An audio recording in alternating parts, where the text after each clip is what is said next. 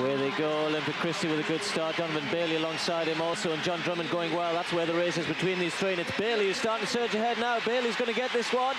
Very close on the line again with Christie, but I think Bailey did enough there.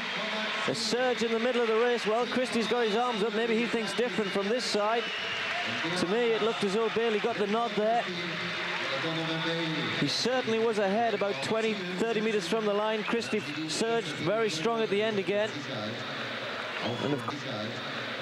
And of course, the camera will favour the athlete on this side, but very close on the line. But Bailey, once he got out of the blocks, really picked up quickly, Tim.